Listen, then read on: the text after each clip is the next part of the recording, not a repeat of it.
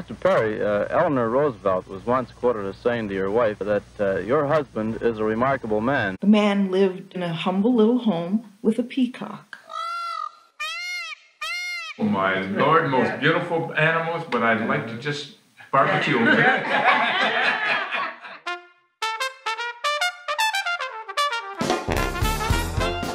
So, who was Walter Perry?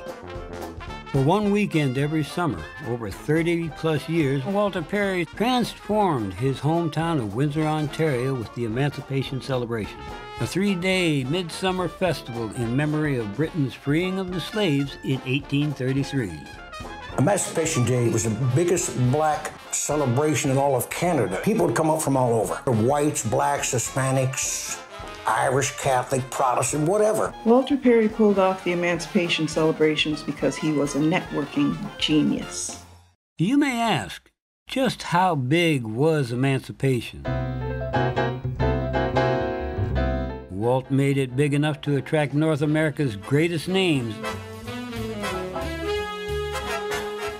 He would have people like Martin Luther King Jr. I met him when I was 8 years old at the Emancipations, before he was Martin Luther King Jr., if you understand what I'm saying.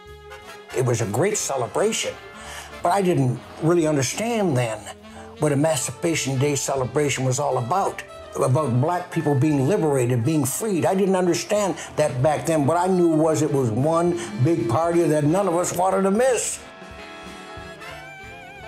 Paying tribute to Walter Perry, Mary McLeod Bethune reminded the crowd the annual event served to blend ideas together and to help people know one another better so that they might be an inspiration to the people who are yet asleep to the need for brotherhood.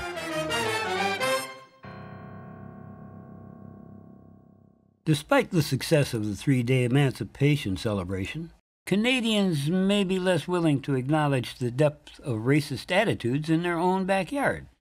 But Walter Perry wouldn't let a thing like racism stand in his way. He had a show to put on.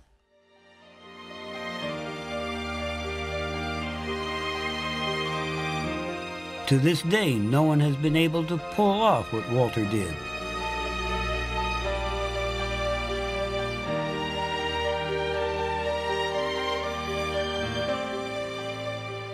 Prejudices in many ways didn't apply to Walt.